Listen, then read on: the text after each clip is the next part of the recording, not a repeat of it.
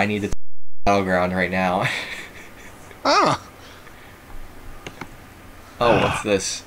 Oh no. It's good. It's content. I don't know what this is. Sukretsu posted it, so I'm kind of weary about clicking on it, actually. Just because I posted it. It's probably why. Just because you posted it, I'm a bit weary. But no, it's a picture of. It's this guy from the pro wrestling world saying, SMH, tired of all these Undertaker return rumors, bullshit. I'll just go ahead and say it. If Undertaker returns tonight, I'll suck every person's dick on this page. Now please shut the fuck up. Hashtag you're welcome. Sorry, I didn't know Gamebox went live as you were reading that, but yes, I am down with the Dane Silent Bob clicking of that. What the fuck you waiting for? Start sucking! I love that's pretty good. Okay, can everyone hear fine in the stream? Well, I think it's me, you, Sec, and Ralph right now. Okay, that's a good group so far. I'll copy. Viney Imitation Dude just came in too. Hold on, let me Someone's playing Sonic. Well, I popped in my Sega CD and I'm playing Final Fight. Yeah. What the? Because all my Genesis controllers broke down, but then I started looking under my bed and I found one. It's this old custom-built arcade stick that I had never finished, and I decided to just finish it up while I had the chance, and now I have a working controller. Yeah. It's gigantic and it's heavier than my cat, but did you you're into Mortal Kombat? Yeah. Did you watch the Evo stuff at all? I did not. I haven't had the chance to. Well, who do you think won Evo? Probably Sonic Fox. I'm going to just take a guess. Sonic Fox is fucking destructive. He's he was in the losers brackets, and it came down to him and a Foxy Grandpa in the finals.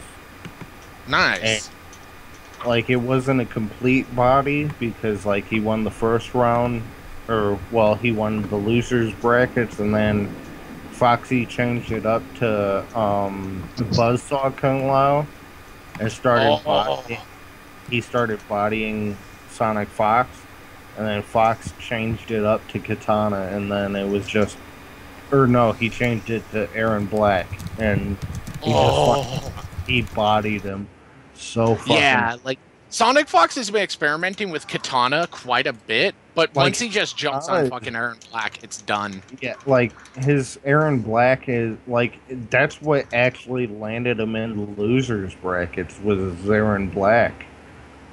Yeah, like he just got bodied, and then fucking he just comes back because you know how it works. Where if you're in the losers, you gotta win 3 out of 5 to get out of that, and then you gotta win another 3 to actually win the entire tournament. Yeah, and then just all of a sudden, it's just like he fucking bodies everyone. Yeah, I watched Sonic Fox's shit because Sonic Fox is one of my favorite. He's one of my favorite players to watch. He's fun to watch. Yeah, shit, he's younger than I am, and he's like 10 times more talented. It's incredible. I'm half jealous, but I'm half proud. Yeah, like I'm terrible at fighting games, and then just watching him just body people. Pitt's like, hey, I'm in here. Pitt it's Mr. Rez the Clown. Oh, Pitt is Pitt. No, I'm not. No, I'm saying Rez the Clown's in the chat. No, yeah. Well, I mean, I know Rez is in here, but then Gamebox mentioned Pitt was here, so yeah, and that's Pitt. Yeah, I'm fucking here. So me and Sec are discussing our Mortal Kombat. Sec, did you see the Tremor gameplay? Of course I did, and he looks. I won't repeat what I said on Twitter, but let's just say He's getting a little tribute tonight. Tremor looks fucking amazing. I know. The model looks so damn Like, good. even his interaction that they showed with Kung Lao, it was subtle, but it was amazing. I just want Rain. I just want Rain back, please. I think I was Rain gonna will be in the next DLC pack. I was gonna say, let me put it this way. After Tremor's trailer, they put in Who's Next again, and apparently in the comic, Reiko just got a new outfit and is now a major player in the story. Long story short, we're probably gonna see Reiko. Reiko's always been a major player in the story because if you pay attention to the story mode, it's all about the Reiko Accords. Yeah, but Like, now he's he's just, like, you know. as soon as Shao Kahn got bodied, Reiko came in and was like, "Yeah, this is how we're doing shit. We're making some fucking changes to all this." And yeah, I'd be cool with Reiko as long as they make him cool, I guess. I think they will. I'm pretty sure they're going to do something awesome with him. I'd be fine with that. Okay, so Battleground. I watched a little bit of this and that, and then I went to bed. And then I woke up and I got a text from one of my friends saying, "Oh, hi. Spoilers, by the way. Taker's back." I'm like, "Oh, Alright, so then you have no inhibitions about me going full force. go right ahead." Before you start, there was a tweet that I want to read out that I think was pretty great, but I gotta remember who it was from first, so... Find second. it, It was by I'll Eddie. wait. Go ahead, Bill. fuck, where is- Oh, okay, I found it. HBK Pitt saying, Mark, no. No, Am I not that the one. one that You can can't eat really shit for that. hear You that? can eat shit for that joke. I know. No, it's from Drake. It's from I know. Drake at Drake Bergen 13. The Undertaker is like my dad when I was a kid. He shows up every once in a while out of nowhere with a gift and expects me to like him again. Aw. I kind of want to give This him is a the hug guy. now. by the way, Pitt, we can barely hear you because of your phone and Yeah. everything. Yeah, so if you can Oh. find a way to turn up your voice or something, that would be Turn it up, make some noise. X-Pac. Bring the noise! Sup, Zach? Break the Oh, you noise! tell me what to do? Dun, dun. Think you could tell me what to wear? Dun, dun. You better get ready to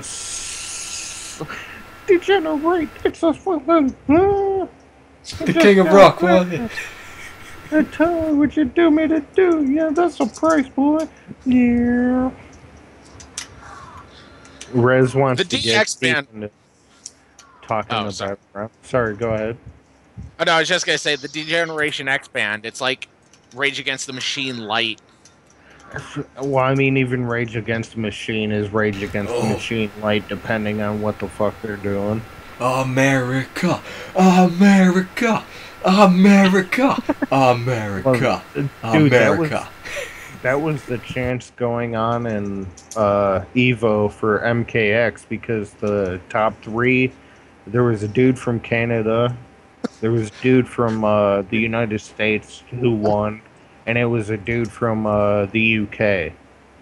USA, USA, That was USA. pretty much what it was. Like, everybody in the crowd was from the United States, so they're like, fuck it. I don't care if this dude's a furry or not. They Do wanted this. Sonic Fox to fucking win. Dude, like, you didn't watch yesterday either, did you? As I said, been a little busy with shit. Well, Sadly. Yeah, I feel that. But, like, there was a point, because for the most part, yesterday sucked balls when it came to the MKX shit. Yeah. But Sonic Fox and, like, one of his dudes who was wearing, like, the same thing he was, but it was yellow, so I guess it's, like, Tails. tails, yeah. They were just, like, laying in the aisle, just chilling, talking about something. I don't know, but I just like to imagine they were like, so when do you think a torrented version of DBZ Resurrection of F is going to come out where it's not the Spanish dub, but it's the Japanese dub with American subs. They're like, nah, I don't know. Oh, by the way, I just put up a poll for how you felt about the pay-per-view. We got You put up a poll, huh? we got One Man Bank because I spelled band wrong. 2 Live Crew, 3 4 Horsemen, It'd probably and be the 4 Horsemen. and I got till 5. Actually, you know what? When I saw 3, you know what I thought would have been a better option? Did I just hear someone say 3 minutes? Yeah. But I honestly have to go with the 4 Horsemen because up until the finish of the main event, it was really good. Really good. But then, like, that finish just ruined the entire fucking thing for me.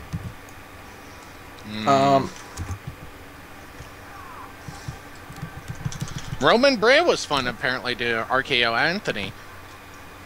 Yeah, well, he's a cunt, so I don't. Wow. I'm just saying that because I wasn't there for the thing. I went to a store to get more beer. So, I mean, he could be right. I heard it was actually pretty decent. So. Lface, what type of beer did you get? Bud Light. Make it a Bud Light night. Bud Light night? I have a thing called Coney Island root beer. Hey, you know what? Heard of it. I'm going to join in on this joyous occasion. Allow me to go get... I almost said Klonoa. Yes, I'm just going to drink Klonoa, thank you. Okay. Well, as long as you don't make any yellow Russians. Oh, Jesus. I'm going to get some Kahlua and shit. Is that just called an Asian? Did you watch Giant Bomb? Wow. Did you watch Giant Bomb at all? No. Sadly, no.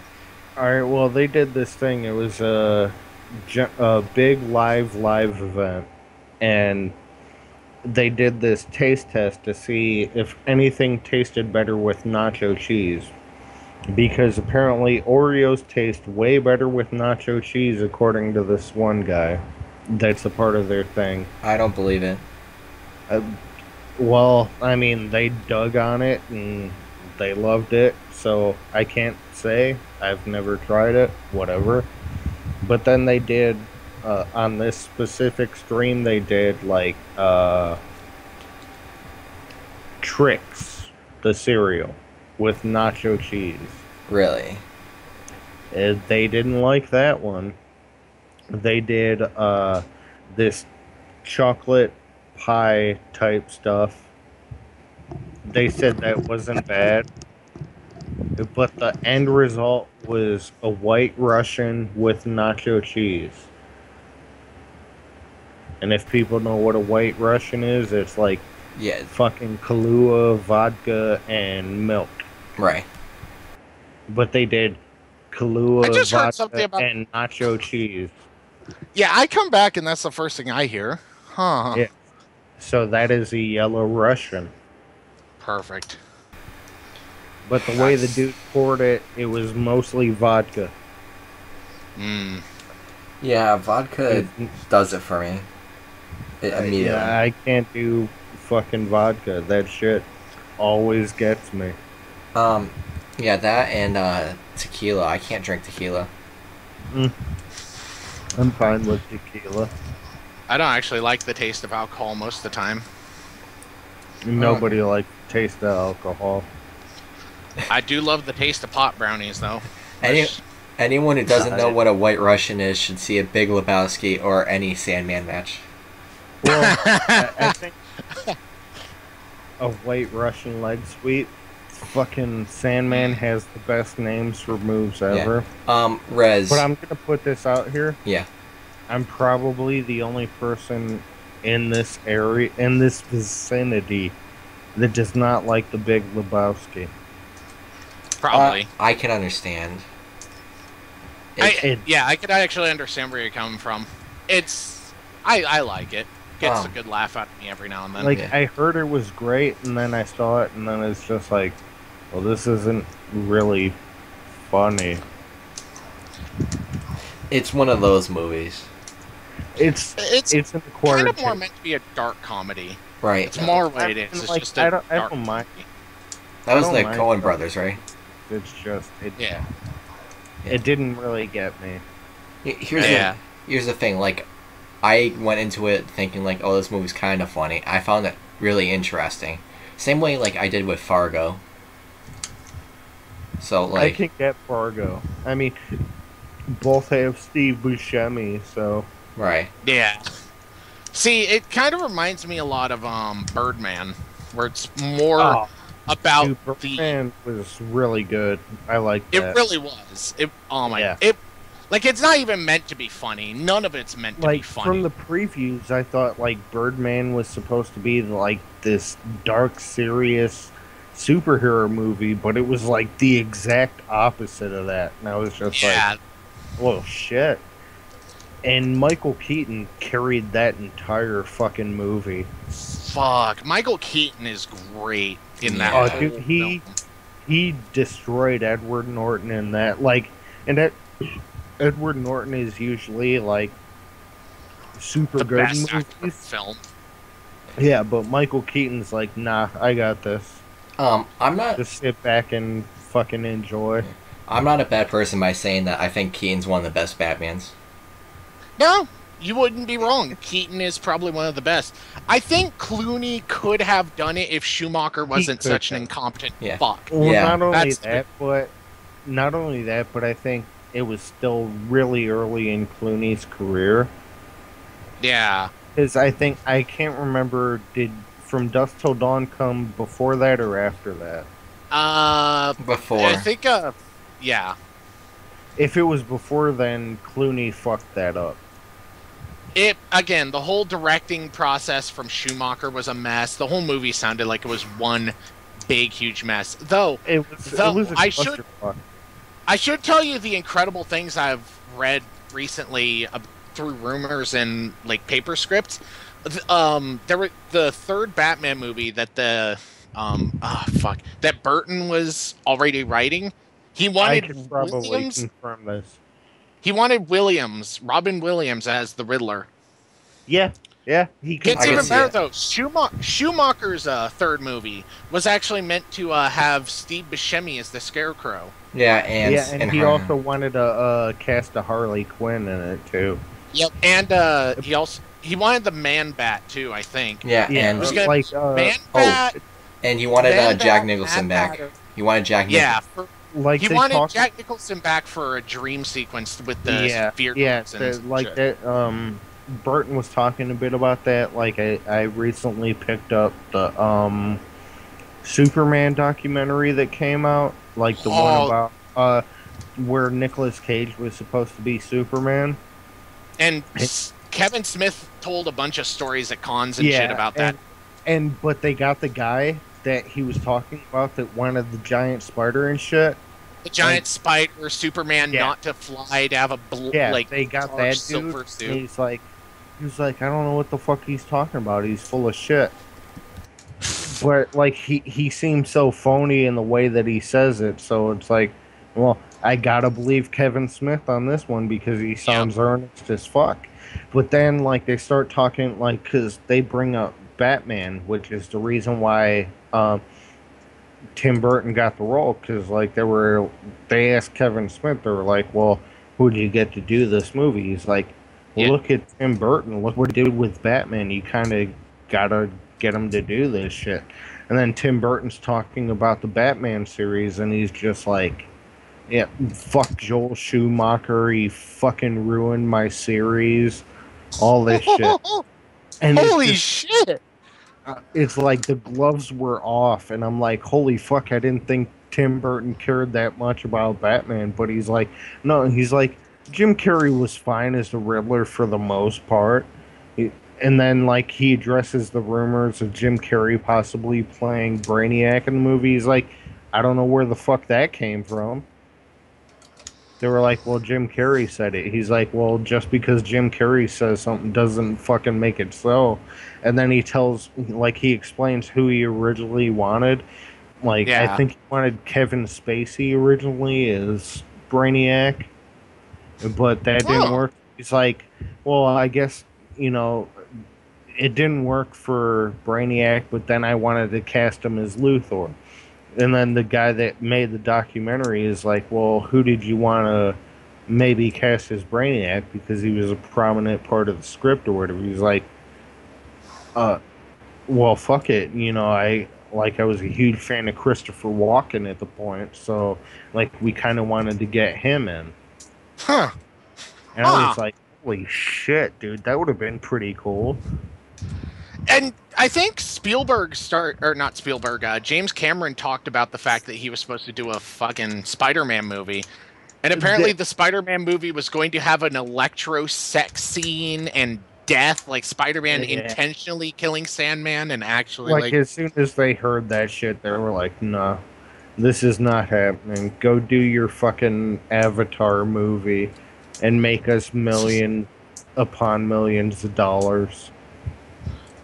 I think that was at the time when comic books were starting to become a little more mature, like mature as in they sold based on titty and gore for the longest time. Yeah, and Rez Clone is asking, and all this happened at Battleground? Yes, all of this at Battleground. People discussed what was going to happen with the superhero genre, and for the most part, it worked out, I guess. I mean, you didn't get Nicolas Cage as Superman, did you? No, you got Henry Cavill, who kind of worked out, so a thumbs up. Bitch. I wouldn't have minded Nicolas Cage, though. I mean... from the test footage they showed in the documentary, it was actually pretty alright. Yeah. Just so you know, half my keyboard just failed. Oh, well, that's fine, because mostly people came here like, oh, Lface is gonna rant. He's gonna call another person a crackhead god. It's like, no, that's not gonna happen. The only thing is, like, pay-per-view from start to almost finish was fantastic. And then you get to the fucking main event, Brock Lesnar is suplexing the fuck out of Seth Rollins. The lights go out, gong, and then Undertaker shows up, tombstones Brock Lesnar twice after a chokeslam, and then nothing fucking happens. It makes legitimately no fucking sense whatsoever. So, like, why the fuck would Undertaker even bother interfering in the fucking match? Why? Because he's bitter about the streak? Well, he beat Bray Wyatt at WrestleMania, so there goes that fucking theory. So why the fuck is he interfering in that shit? Is he gonna be a constant fucking presence on Raw and SmackDown for the Authority? No, because fucking where the fuck was Seth Rollins and the referee?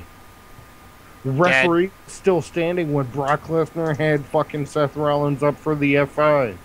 Where the fuck did Seth Rollins go to? It doesn't fucking make any sense. I liked the fix was in. I liked the whole fucking thing made no sense. I like if Slip's analogy was the best with Yu-Gi-Oh saying that with summoning you need to sacrifice 2 creatures. It still doesn't explain this shit. It doesn't, like, okay, so Undertaker shows up. Where the fuck's the ref? Dead. No ref bump. There was no ref bump. It's presumed the ref was standing on his 2 feet. The lights went out. Well, I mean, dead not in like the rapture biblical sense, where they just kind of poofed out of thin air, you know? No, because if it was a rapture thing, the ref's clothes would have been in the middle of the ring. Fuck, okay, that's actually a good point. No fucking clothes in the middle of the ring. The ref was gone. Seth Rollins was gone. There was no fucking explanation as to why the match did not end in a disqualification for Brock Lesnar winning. Either way it ended, it would have been a bullshit ending. It's not a great ending.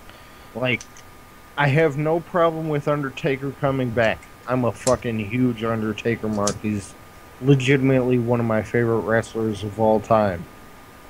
But it made no sense in the context of this match. So it's like, is he going to show up tomorrow night on Raw and be standing side by side with Triple H, Seth Rollins, and Stephanie McMahon? Like, yeah, all right, well, fucking Kane's gone, so Maybe I'm better than Kane is. maybe Taker's Like, still part of the corporate ministry. maybe he's like, well, Shane never fucking fired me, so no chance. That's what you got. And then you got that little fucking crazy ass remix going on. It just legitimately makes no sense whatsoever. It's dumb. Maybe It's dumb. it's because Brock attacked Kane on the Raw beforehand. It's all about The money. the streak ending and that Paul Heyman mentioning that Kane was Undertaker's baby brother. That's it. That's the rationale.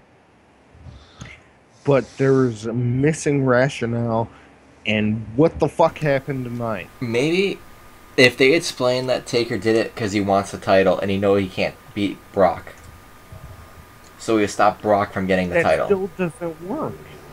Because if that's the case with that, he still has to face Brock to get a number one contenders match. Right, but they can do some kind of BS way for Taker to win that match if they're doing him as a heel. It'd have to be the only way the ending for this match would have made sense, which is if you do a Brock Lesnar match against Undertaker at SummerSlam and you put Undertaker over, the only way you could do that is to make Undertaker heel, have Scott Armstrong come out and do a fast count. And that's the only way this match could have made sense, is if ref takes a bump, Brock Lesnar hits the F5 on Seth Rollins, has him beat, lights go out, Undertaker comes out, hits the tombstone on Brock, and then you have fucking Scott Armstrong come out as Rollins rolls over into the pin. But yeah, But as it fucking stands, there is no rationale for it other than, oh my god, Undertaker is fucking bitter about WrestleMania 2 years ago, a year ago, whatever. And that's it. year and a There's half. nothing. Year and a half late. Yeah, there's legitimately nothing. Like, he redeemed himself at WrestleMania by beating Bray Wyatt. So, what the fuck purpose does he have disrupting this match? There's nothing. There is legitimately nothing.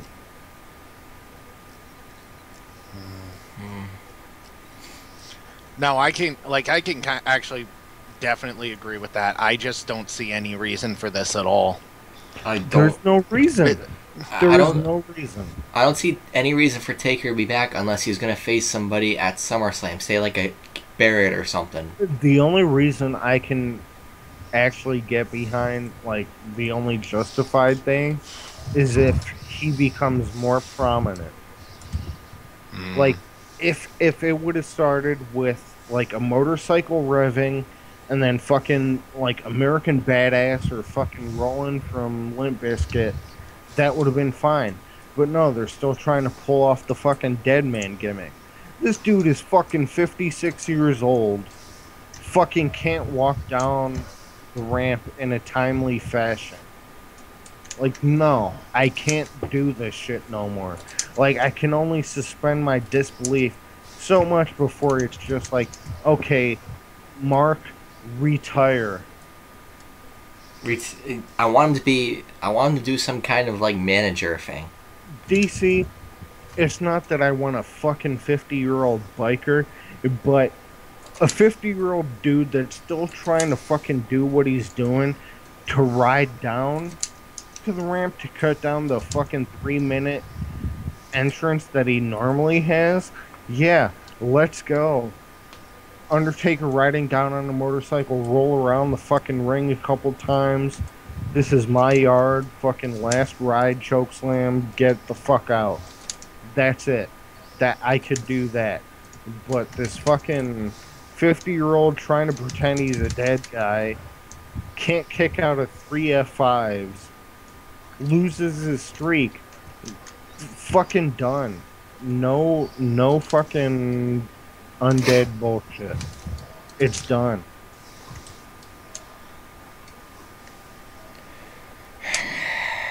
Yeah, no, Exactly, I can definitely agree with that. Like, and it doesn't even in the context that it was done. Brock Lesnar was fresh. It doesn't make sense for fucking Undertaker to get the one up on him at all. Like, no, it Brock doesn't. is staring at him, he runs at him, and okay, fucking chokeslam out of nowhere, and then 2 tombstones. Didn't Brock kick out of fucking 3 tombstones?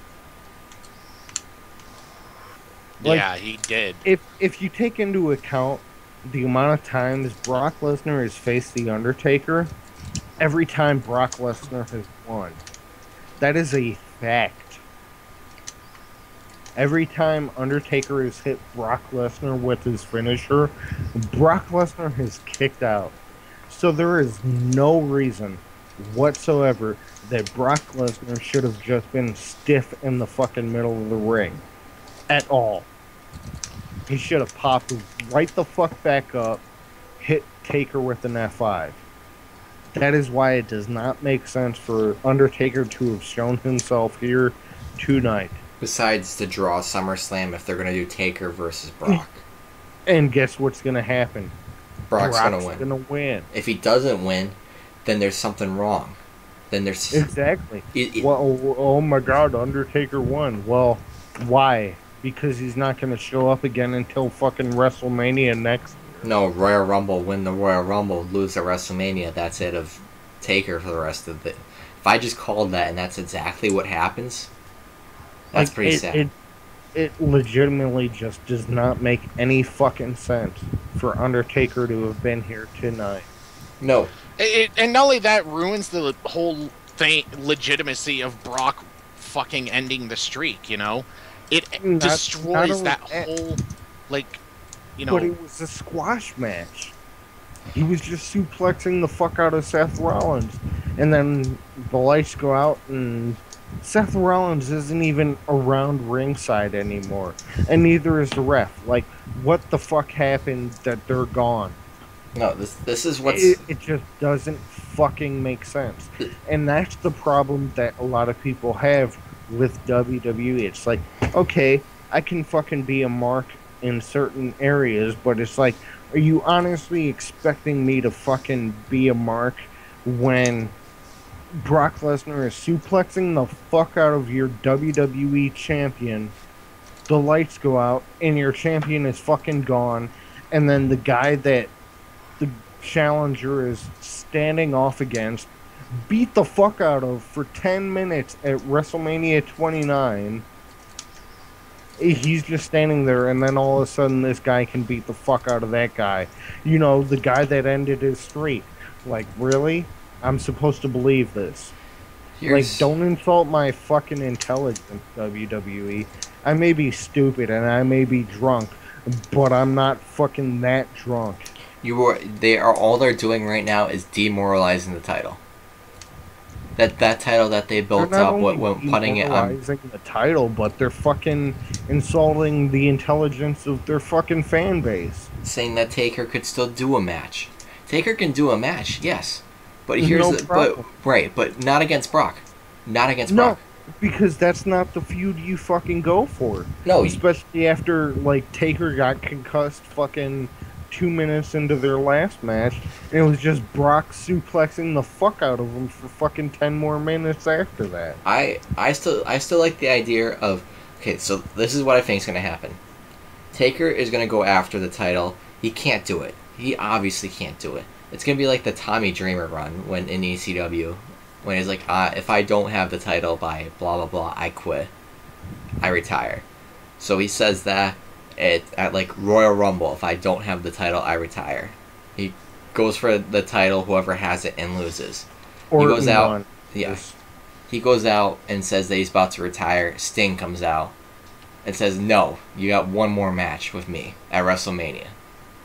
But at this point, is it far too late for that?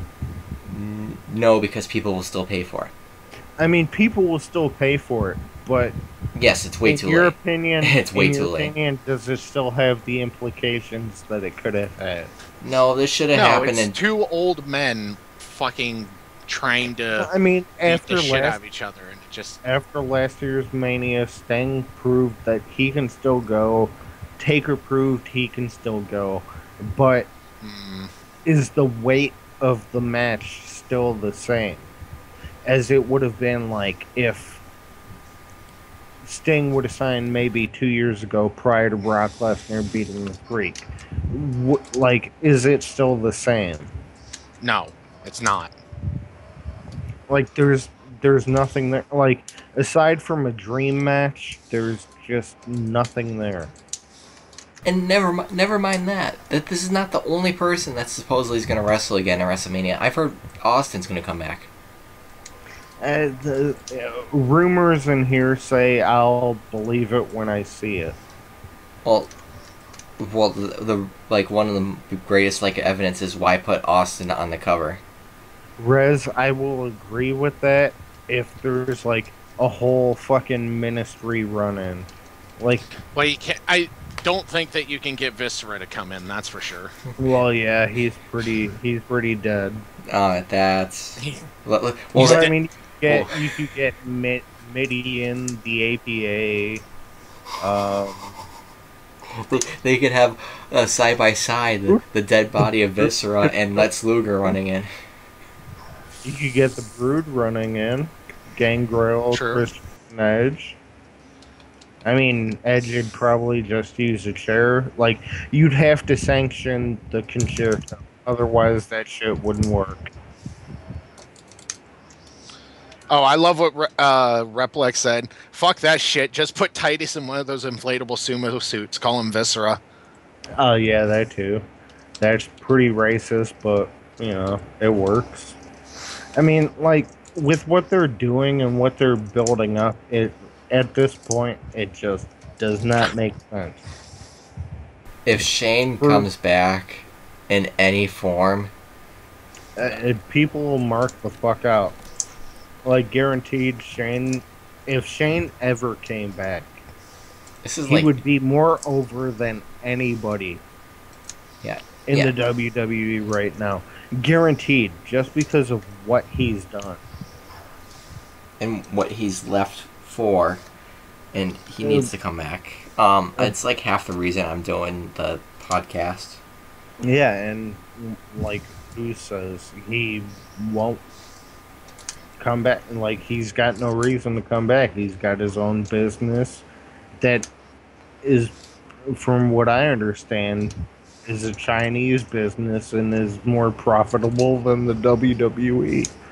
So it's just like, I'll make more money than my dad right now.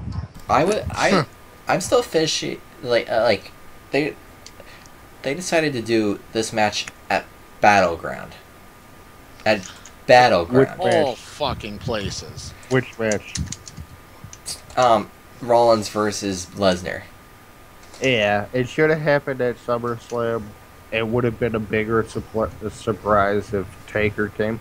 But saying that, if it went down like it did tonight at SummerSlam, I'd still be as pissed off as I am right now. Well, I feel like it'd be better if Taker had a match beforehand, and then showed he can actually wrestle still.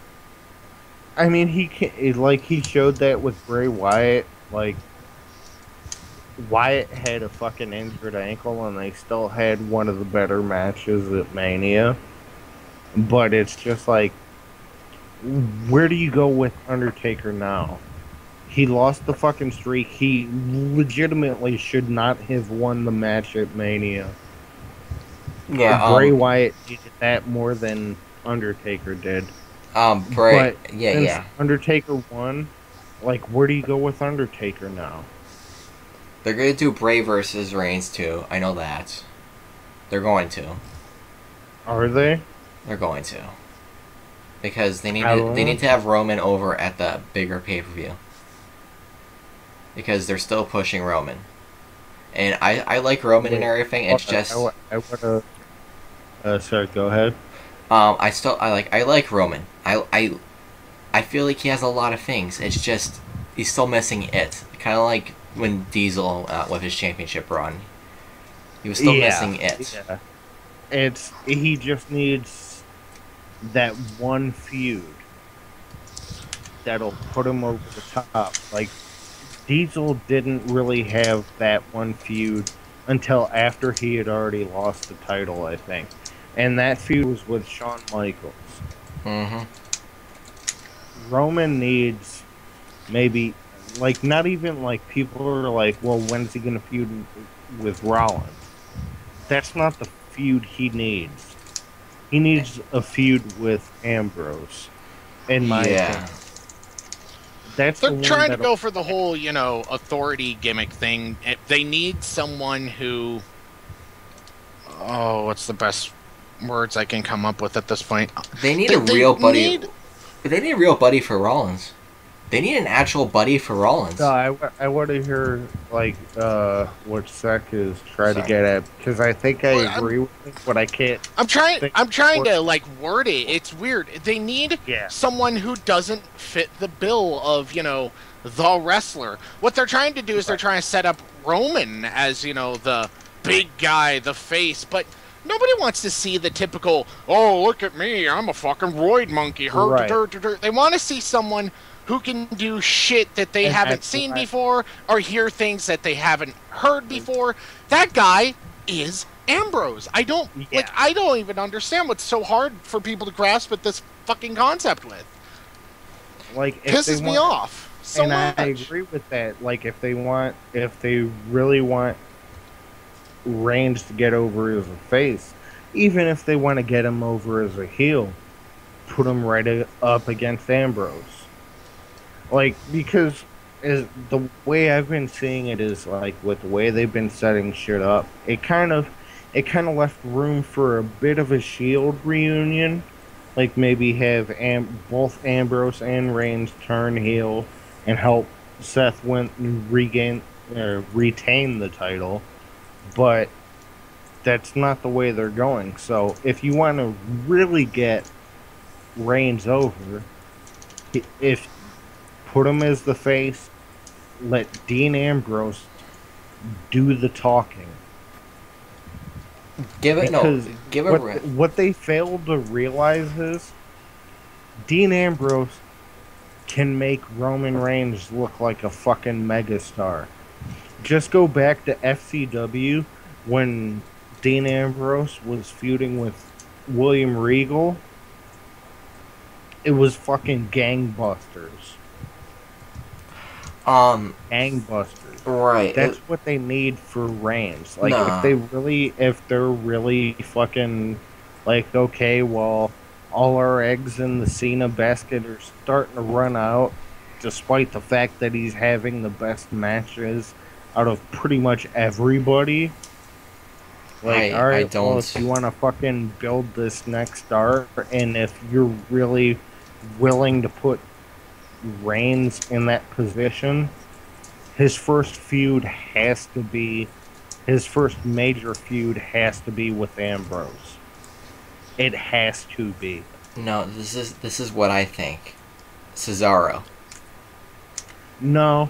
Yes. No, listen to this. No. Well, I'll listen, but I don't agree off the bat. I want Ambrose to be higher up, like he is right now. I don't want him to play second fiddle to Reigns. I really don't. He doesn't have to. He doesn't have to. He shouldn't be. I like that. Ambrose is going against Rollins for the title once in a while, but nothing's actually produced from that except for Ambrose should have won the title. But he didn't. Right. So with Cesaro, he's being built up going after the U.S. title. Eventually, he's either going to win it or he's just not going to win it at all and win the respect of everyone else. When he wins the respect of everyone else, I feel he's like already won the respect of everybody else, as far as I'm concerned. right, but but right now there's still no conclusion. He's still going after the title. But that's where, in my opinion, that's where Cesaro needs to be. He's better at chasing the title than he is at holding the So title. why doesn't he chase the world heavyweight title? He needs to build up a bit more, just a bit more. Right, and He's putting him not a the few- best on the mic. Let's just be honest. Cesaro. He cut a pretty awesome promo for the WWE.com thing. Like, I guess, like, it doesn't count for live audiences, but like the promo that Cesaro, I'd try and find it, but the last time I tried to find something, it didn't work out. But it was really, really good. He was just basically saying, like, I'm the fucking standard. No matter where I'm at, I'm gonna fucking give everything that I've got and try and be the standout person in the entire fucking match. But if you put him into a feud with Reigns, which is, I think, what you were saying, Gamebox. I'm saying further down the line, not for SummerSlam. I'm saying. Well, yeah. Well, down the line, if you put him in that, like, you know who's going to come out on top. It's not going to be Cesaro, despite the fact that Vince says he doesn't fucking connect because he's from Switzerland.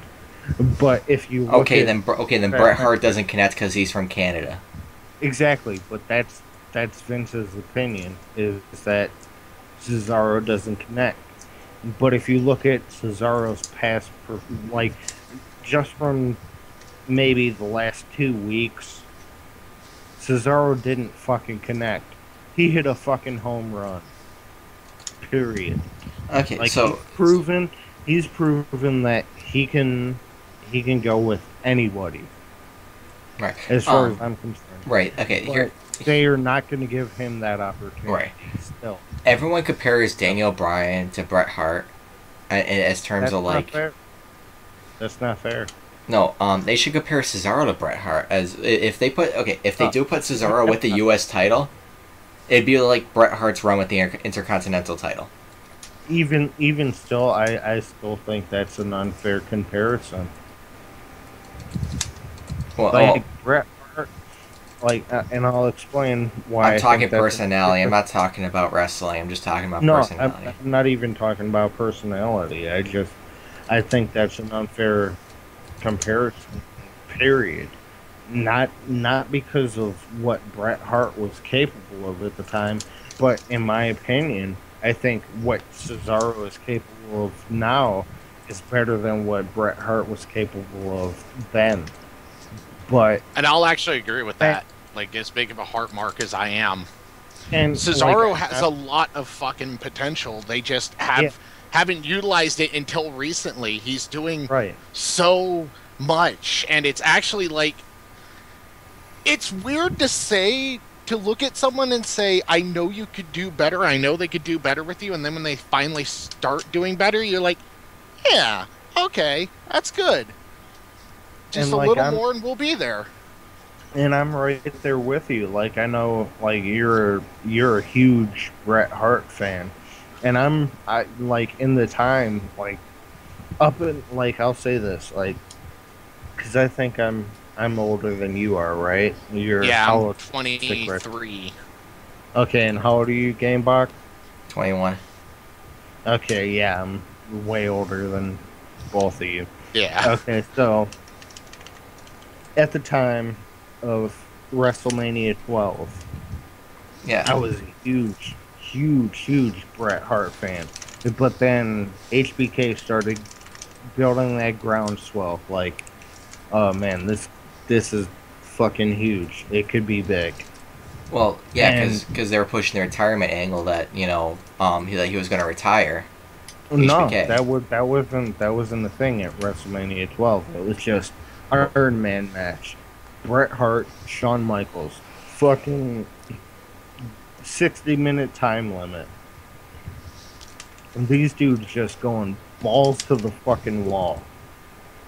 Now, for as hard as these guys went, I think Cesaro in a 10-minute match goes harder than they went in 60 minutes.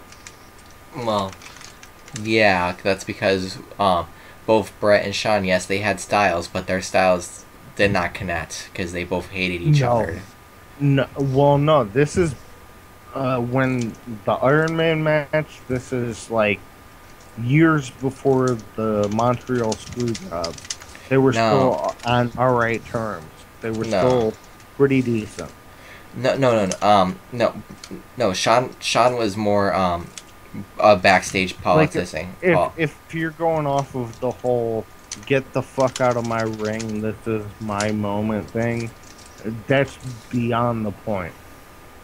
That is literally beyond the point of what I'm going for. What I'm saying is, for as hard as these two guys have gone, like a lot of people, they compare like Cesaro or Daniel Bryan to fucking Bret Hart and Shawn Michaels and all this other fucking shit. It's like, that's not fair to Daniel Bryan and Cesaro, because Daniel Bryan and Cesaro have been cutting their teeth on the indies for fucking 10 years. Decades. And in the 10 years that they've been doing that shit, I honestly think they surpassed where Bret Hart and Shawn Michaels were then. I can agree with that, actually. See, if fucking Bryan wasn't still injured, I would love to see a Bryan Cesaro match as a main event, or even a co-main event of some sort, right? like something right now that would fucking tear the house down. Yeah, exactly. I think that the problem is, especially nowadays, that a lot of people are more interested in the wrestling than they are the storylines nowadays. Storylines are still a part of it, and they will always be a part of it, but they shouldn't be the center focus anymore. The center focus should be match. And I think people are starting to go, like, even the audiences that WWE have, like, I think they're starting to go more towards hold up. That Hold up. Ralph Wingham just posted something. After WWE Battleground tonight, WWE Tag Team Champions Titus O'Neil and Darren Young noted on Instagram that they are pulled over by the police. Wow. I hope that's not true. Anytime I hear that, I think of when Sabu and RVD got pulled over. Oh, yeah. Or that, or Iron Sheik and Hacksaw. I'm WWE Superstar RVD. It's like, oh, I heard of you. What's your name? Sabu. Oh, Sabu? I haven't heard of you. Oh, poor Sabu. That's legitimately what happened. It's like, oh, I've heard of RVD. And then RVD's like, yeah, I'm the WWE champion right now, 5-star frog splash. How's it going, Sonya? But yeah, like I hope the primetime players didn't legitimately get pulled over. At least, like, if they did it like a fucked up taillight, maybe, like, I don't know. Okay. So Lface, or racist cop. I mean, at least then, I don't know. So Lface, what I was trying to mention with WrestleMania 12 was, back in the backstage, there was the Hart side and there was the Click, and they and Bret always made suggestions to Vince all the time, but Sean's is usually the one that went through. Well, I mean, at that time, like, even still at that time, I think Bret had a bit more pull than Sean at that time. Just a bit. I mean, it wasn't until 95 or 96 that Sean started having, like, the mass amounts of pull that he did. Well, I mean, at that time, at like 95, 96 is when Bret was doing that, his TV show that he had. Like, a lot of people don't remember that, but he did a Western show. I think it was on CBS. It didn't last very long. But that was at the time Sean was still world heavyweight champion, so I was privy to that in real time. Yeah. So, do you think they're gonna do something like a gimmick match? Not like a gimmick, like on a pole, but some kind of like I'll be right back. So, stipulate. you can ask that, and then Yeah. when I come back. Okay, some kind of stipulation match with Cesaro and Cena for the title. Oh Jesus. I maybe. Possibility is there. Maybe like maybe like an Iron Man match. Would they do an Iron Man match? Maybe. Would they do it for SummerSlam though? Again, I don't know, but what was I gonna say? I'm legitimately seeing Cena's doing a lot better than he used to. He's actually like, I don't know. It seems like he's gotten a lot better as a whole. Maybe it's because he's working with people that can, pull their own weight too. Right, like Cesaro. It's not fucking Miz versus Cena where neither man can fucking. Well, Cena can wrestle, Miz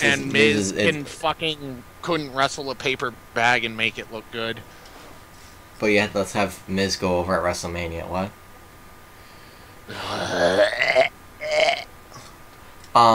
This is why I'm gonna I might get some heat from this, but this is why I miss Russo's booking, which is everyone had a storyline. Yeah. I think Jim Cornette said it the best, and despite him hating Russo, which is at one point Crash Holly was more over than Bill Goldberg. Yep. All because he had a storyline. He actually had something going for him as a character. Right. And right. that's what I miss, is that everything, even at least in the Russo era of WWE or F, everything at least worked in some way or another. Right. Nowadays it's just kind of like some people have something and some people take the other day with Stardust versus Neville. That should not have just happened. That should have been like a build-up. I don't know. At Battleground, they could have done a 3-week build-up, like Stardust doing the promos that's near Neville, causing him to lose matches. Yeah. Then it's not just that. You can also look towards other things, like suddenly Barrett and R-Truth are going against each other for a crown. Like, it's stupid. Hello. What was the question you asked Sec before I left? Because I know it was like a general question. Do you think they're gonna do some kind of stipulation match with Cesaro versus Cena at like SummerSlam? No.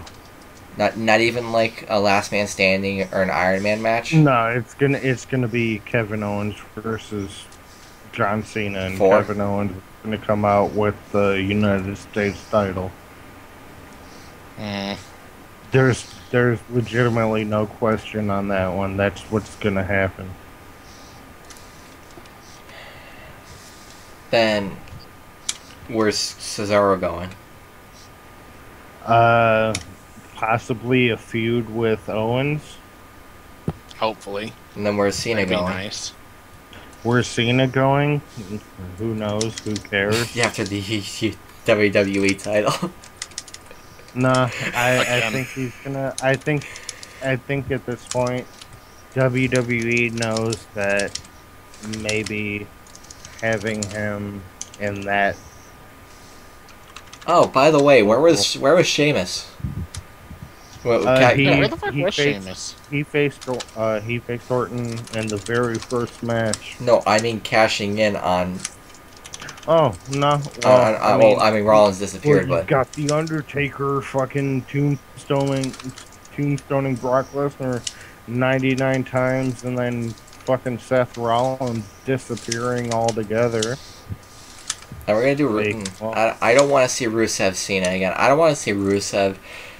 No, Rusev is kind of. I think Rusev is kind of done in that sense. He's like, now that he's got boots after his fucking injury, he's got to re-find himself. What's up with Ziggler? Let's leave alone. Nothing. Ziggler is literally just floating around in fucking space like he's Cars at the end of JoJo's Bizarre Adventure Part 2. He's just floating through space and nobody cares. Apparently he hasn't re-signed, or maybe he has, who knows. As said, who fucking cares? Like, they were trying to get Lana over with the whole storyline, but I think that backfired because people were like, holy shit, Rusev is cutting really good promos. It's like, well, shit. Like, and then they're like, well, we're gonna have Lana wrestle. It's like, well, holy shit, that's like having Eva Marie wrestle like 2 years ago. Also, can I just ask what that meant? That was quite a reach. I'm curious. Oh no, Replex said, "Can you get me something off the top shelf set?" Because that was quite a reach. Maybe he was referring to when I said, Ziggler's just kind of floating out in the middle of space and nobody cares. He's probably got his headphones on, listening to Rocket Man. You know. Oh, he's filming a movie. He was just saying, maybe he was just going along with it, like top shelf. You have to reach to grab it. Ziggler's filming a movie. I hope it's a gay porno. D-Cross, the difference between Lana training and Eva Marie training is Eva Marie training was training with Brian Kendrick. Who the fuck is Lana training with? Let me look that up. Oh, it's pretty sad when John Cena's punting over Dolph Ziggler's former girlfriend than Dolph Ziggler. Just saying. And like, a lot of people are fucking pissed off, like, oh my god, John Cena didn't fucking put Kevin Owens over. Kevin Owens tapped out. It's like, did he really? He tapped twice and then reached for fucking Cena's hands and the ref called the bell. He'll fucking dispute that shit tomorrow night on Raw, and you'll get Cena versus Owens 4 and fucking SummerSlam. And guess what? Owens is gonna win the US title at SummerSlam. Fucking be happy. I hope they do that. I mean, my problem is that, and I know probably gonna get a lot of flack for saying this, but please hear me out. Cena is well known for killing characters off with everyone he has a feud with. He had a feud with Rusev, fucking literal character assassination. He had a feud with Rusev. Rusev's dead. Fucking, I don't know. I'm afraid for Owen's future in the company already. With the internet age, I don't necessarily agree with that. Just because of Xavier Woods' YouTube channel. He's had Rusev on there a couple times, and Rusev is cool as fuck. And especially with this shitty-ass feud that he's had with Dolph Ziggler and Lana, Rusev's the only one that's come out like a shining light. Yeah. I think Rusev's fine. I think maybe he lost to fucking Cesaro. But and he lost a lot of momentum too, I think. Like after the John Cena feud, he started losing. Wait, Rusev beat Cesaro and Owens in a triple threat. No, he didn't. Yeah? On Raw. No. Didn't Cesaro win that match? No. Well, then Cesaro pinned him clean on SmackDown a couple nights later, so. Right, but that's still pretty great. I mean, I know for a fact that Bray's character was legitimately killed after the Cena feud. Like, Rusev, that might as well just be an assassination. Like, Rusev is not going to be fucking dancing or teaming with fucking Santino Marella, so he's fucking fine. Santino needs a spinal fusion anyway, so we won't see him anywhere near a ring. Well, exactly. You're not going to get a King of the Ring, so Santino thing. So just be cool. Fucking Rusev is fine. He's alright. Just let him do his fucking thing. Let Tong I hope do his fucking thing. Hey, but I mean, I'm always going to be a Rusev Again, mark. Don't I'd get me wrong. argue otherwise. Wyatt lost momentum, but he and the family were fine until Cena used them for suplex practice after SummerSlam last year. Yep. so what's gonna Wyatt happen? is weird. Bray Wyatt is a weird thing. He got back Because momentum. He doesn't need wins, but he does, which is the weird thing. Like, he doesn't need it, but he does. No, he needs it over certain Like, people. up until WrestleMania, he didn't need it, but then he was feuding with the Undertaker. He could have used it, but then they were like, "Well, fuck it, let's put Mark over." Why? What's the fucking point? Like, what's he gonna do? Feud with fucking Brock Lesnar and Brock's gonna beat his ass again? Okay. But I mean, Bray won tonight, so that's okay. That's good. And there was wasn't there a reunion too, or was I high? Him and Luke Harper. So as soon as Eric Rowan comes back from injury, he'll join them. Fuck, that'd be nice. I'd like that. Fine. I like the idea of Rowan being the smartest Bray man. Wyatt is fine. Don't worry about him. Yeah. Hopefully the fucking writers just say, you know what, we can't write for you. You do something. Because that's what Bray Wyatt needs. When he was in FCW and NXT, he was doing his own fucking promos. Yep. Nobody was writing for him. He was just like, yep, this is how I'm doing this shit. But now he's got to fucking deal with fucking... What's the dude that was managing Great Khali like 2 years ago? No, Rajin Singh. Yeah, he's got to deal with that fucker. Like, oh, you think you can write for this character? Okay. No. It's like, if you want to get someone to write for the Bray Wyatt character, fucking hire Jake the Snake, motherfucker. It's the same character. Yeah. Okay.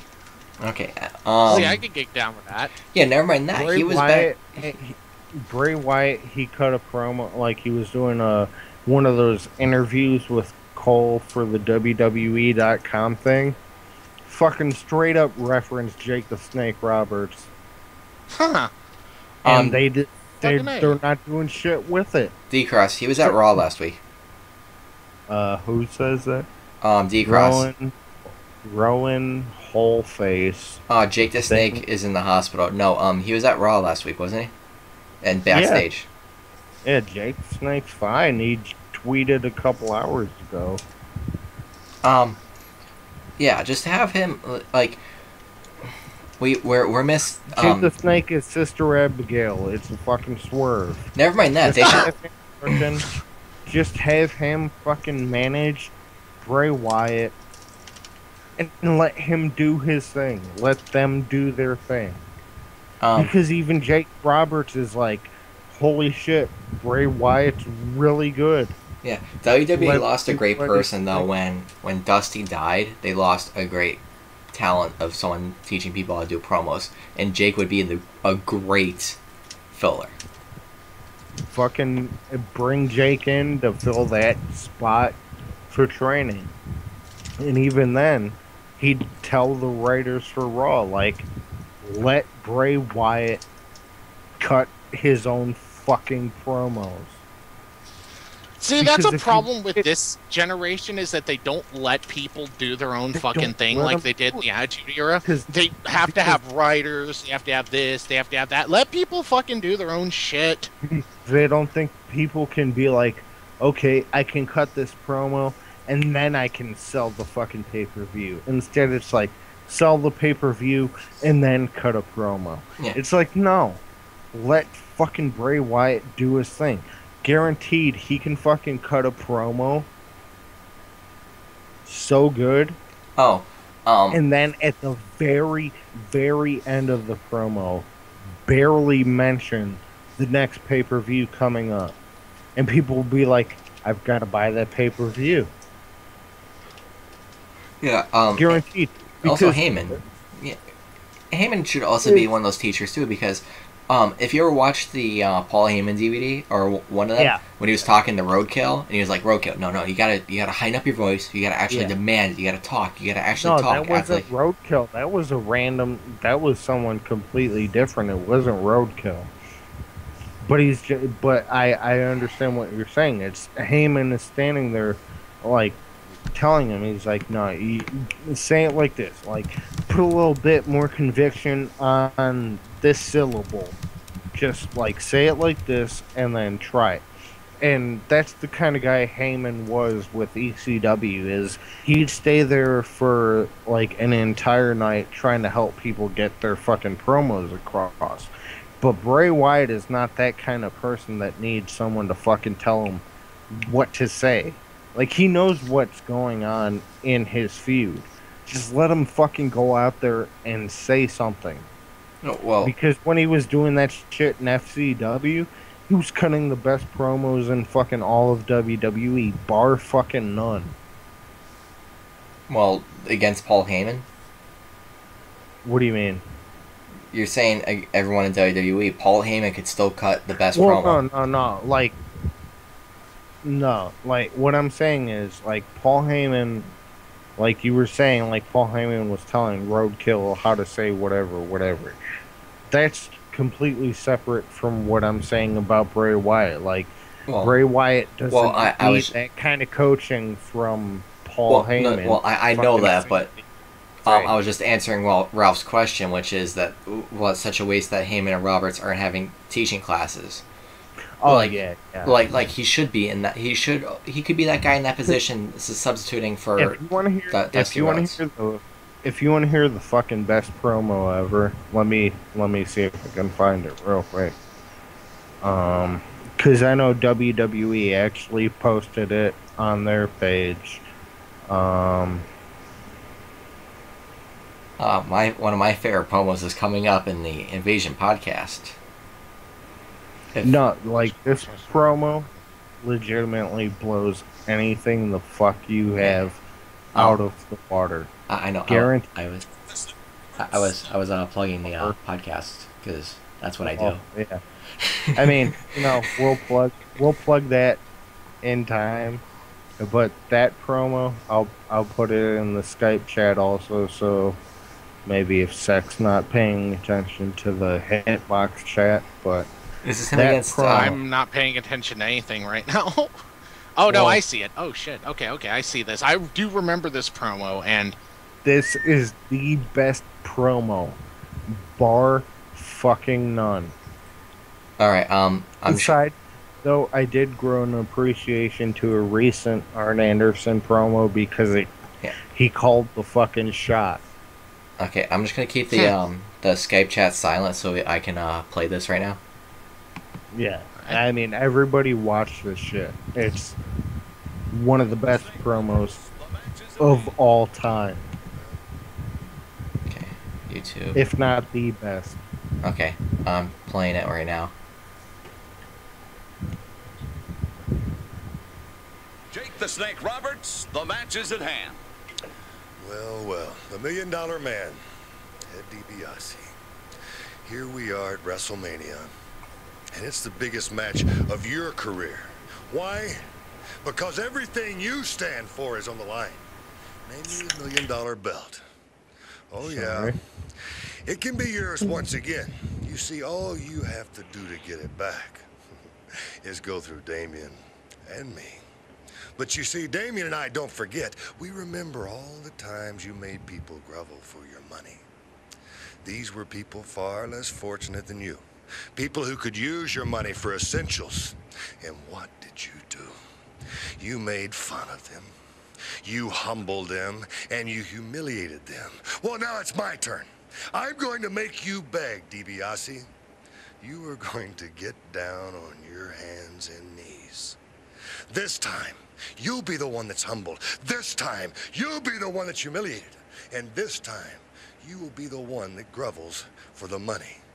And how appropriate that the money you grovel for is your very own. A victim of your own greed. wallowing in the muck of avarice. Yeah, that's really, really good. That promo is fucking amazing. Yeah. And Jake says that's not even his best promo. Yeah, his best is from... I'm going to shush. I was going to say his best is from Heroes of Wrestling. No, Jake says... We don't talk about that.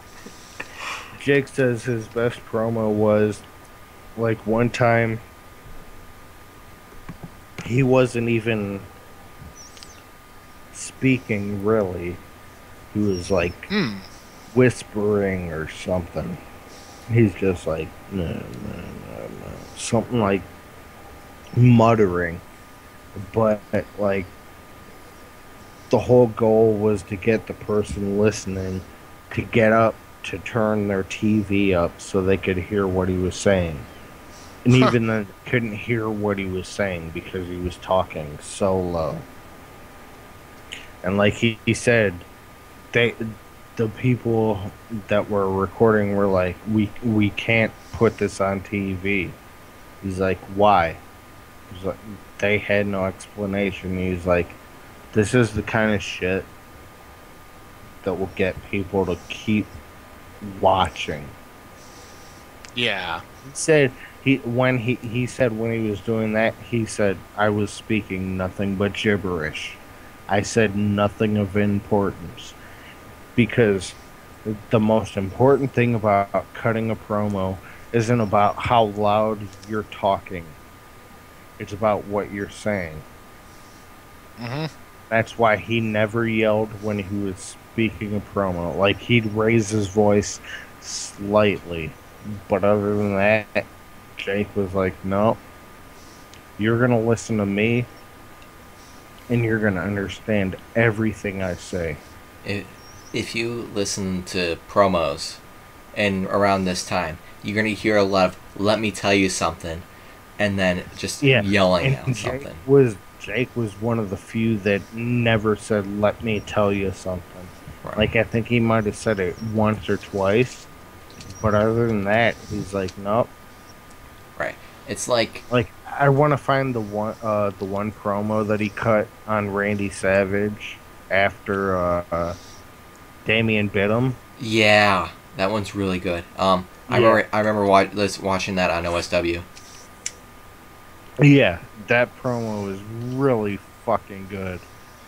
And the other one, yeah, he wasn't gonna overdo it, but like, that does not mean that a good promo has to be like that. I've seen others, like Ultimate Warrior, that when he does the challenge, the Ultimate Challenge, is one of the greatest promos I've ever seen.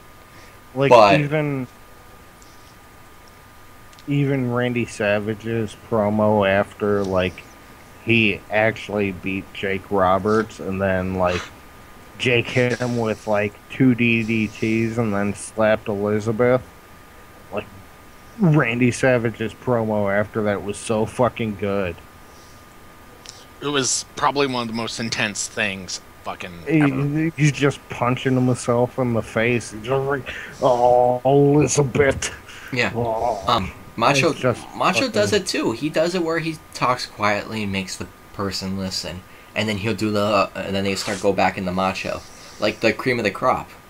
Everyone's seen that promo. Yeah. Like, cup of coffee.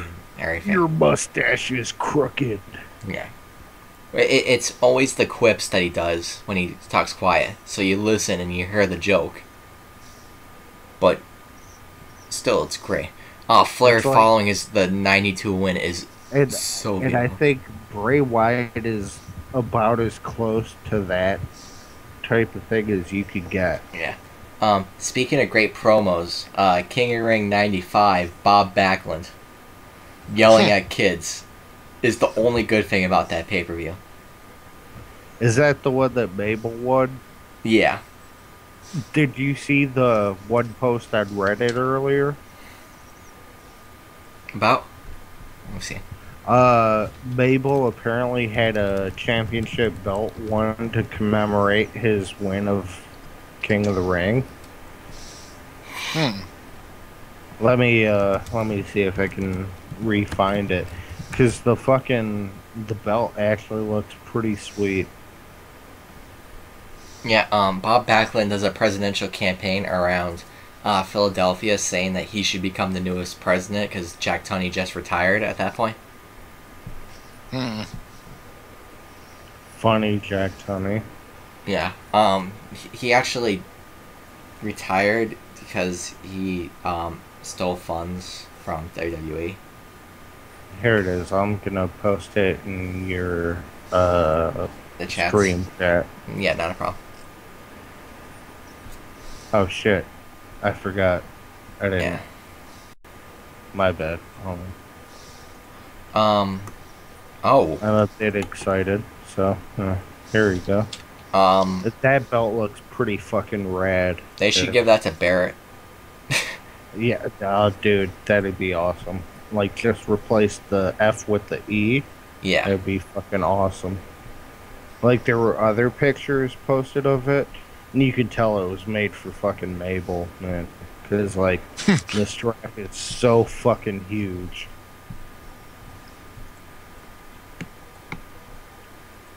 Did all those people actually leave? What do you mean?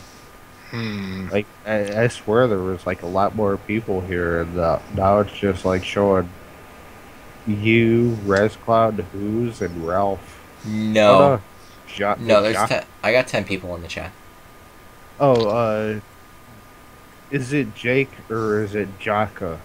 Please let me know, because I've been, like, trying to pronounce it one way for a while.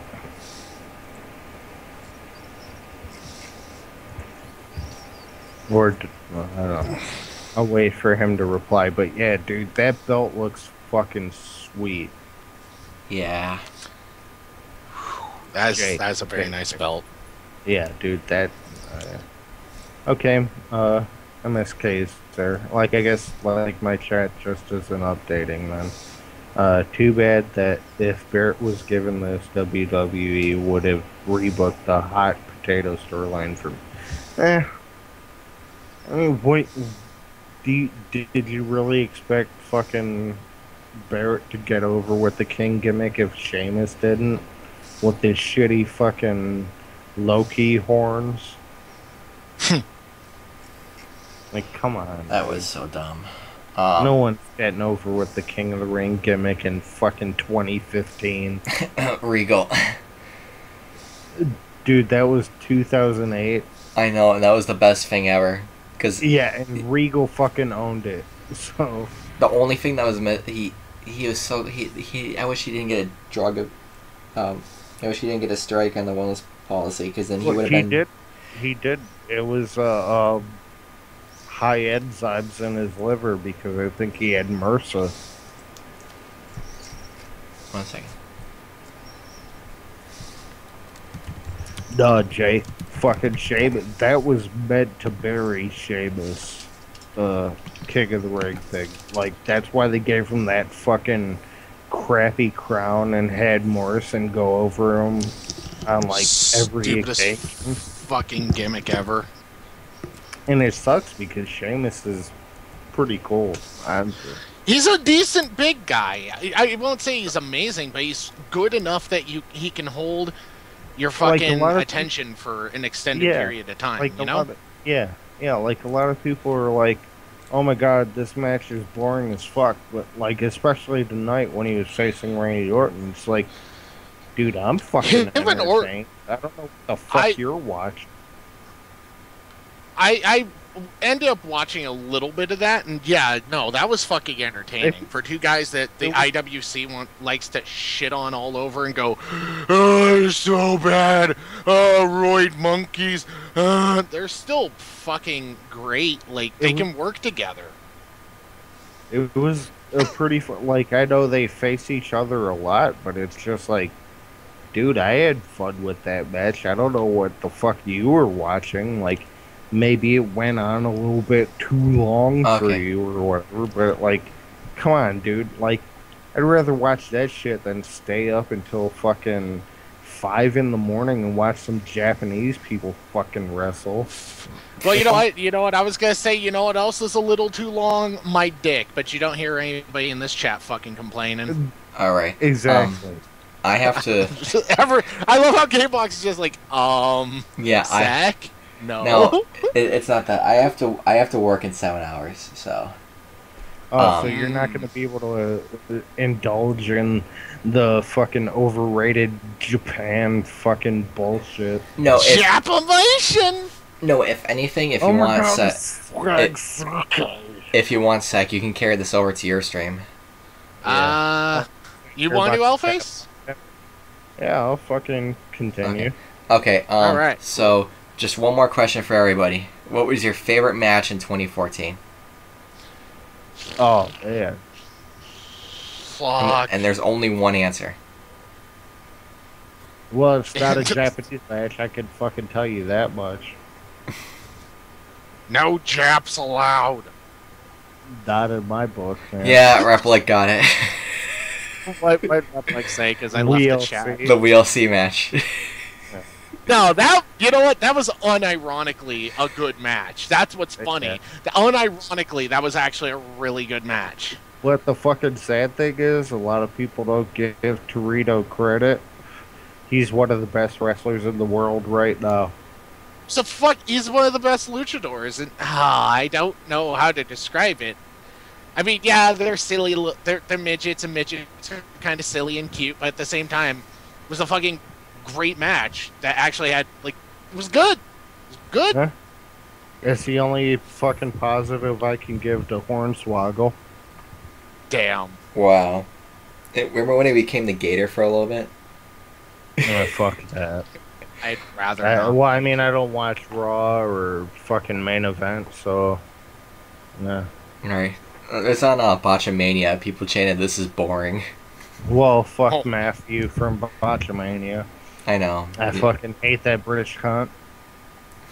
He's not funny. What he does isn't fucking actual editing. The Invasion podcast is above him in what they do, which is actually edit shit together. Okay. Matthew, all he does is get fucking clips from random ass people and then fucking tries to string it together with some shitty ass video game music. It's like, hey Matthew, like I like the fucking Simon's theme from fucking Castlevania, Super Castlevania 4, but guess what? I'm not gonna fucking watch your bullshit.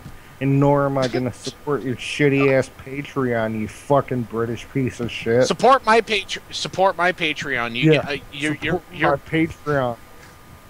Like, support my Patreon because all your money goes to me nutting on pictures of random supermodels. Support my Patreon because all it's going towards is me fucking buying tea and crumpets and all this shit. Yeah, support. Because guess what?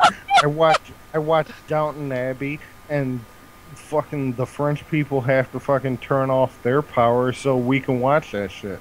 Well, guess what? I don't give a shit about Downton Abbey. I don't give a shit about the British people. Fuck you, British people. Lface does not like the British people. I don't, man. Support my. I'll save children, but not the British children. That's old school. If you get that reference. I do get it. Support my Alberto Del Patron. Nah. Where the fuck did Alberto Del Rio, by the way? No, Has anybody? Triple A. Yeah, they heard from him. They said he just couldn't make that show, which sucks because it supports autism, and it's like I'm all for supporting. Del Rio hates autism. Hey, apparently. I am apparently not a. Apparently, Del Rio's not a fan. Maybe Del Rio was putting autism in an armbar in his hometown. Okay. I don't know. But yeah, Gamebox has to go. He's got to work, so we're probably gonna shift over to Secret stream where he'll do something. Most people here probably know about the Invasion podcast. It's me, Pitt, who was here earlier, but the Invasion podcast because people hate Pitt. Yeah, and Slip, and he gets a lot of hate to. Slip has a pretty big They like dick. this. I think people like the Slip and Gamebox dichotomy. They just don't like Pitt. Pitt doesn't like the brown people, so it's fine. He It all really. misses out. Also, Pitt hates anime, so if you listen to the Invasion podcast, don't listen for Pitt. Just listen for Gamebox and Slip. So the next episode does not feature Pitt. If you really just don't like Pitt that fucking much. Yeah. Listen to this next episode especially. Yes. It will feature a Mr. Deadpoo. Yes. Ooh. And everybody loves Deadpoo because, you know, just listen to Uptown Terry Funk and you're good to go, man. He has chosen the episode we have to do. Oh, Great. Sounds like a pretty good mystery. Evolution is a mystery. I was gonna say. I'll spoil it because it's been kind of spoiled out through Twitter. Bash at the Beach 2000.